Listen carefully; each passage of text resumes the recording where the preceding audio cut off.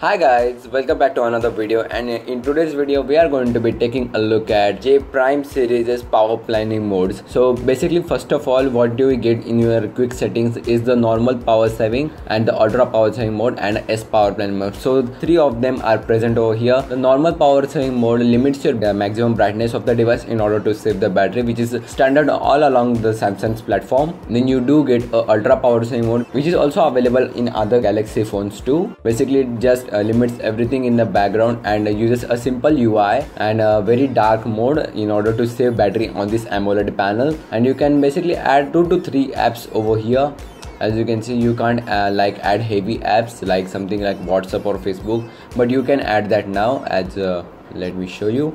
As you can see, I'm using an image with a dark UI over here. You can't see the white UI background over here. If you go to the mode, you can of course disable that. You can also go to the settings, go to brightness and use that, cause here you will be not getting your quick settings, and it's a very simple UI in order to extend your battery. Now we will come to the focus feature of the J Prime series, which is the S power planning mode. You can just go to the settings, scroll down to the smart manager, go to the battery, and here you will find the S power planning mode. So the first option for S power planning mode is reserve battery for calls. You can just enable that, and if you don't have battery or your battery percentage is draining pretty fast, you can easily reserve battery something around 15 to 20% at a minimum, and the phone will preserve that battery in only for the calls and messages, and it will use nothing in the background like your WhatsApp, Facebook will be, everything will be hibernated. Then comes the extended battery life.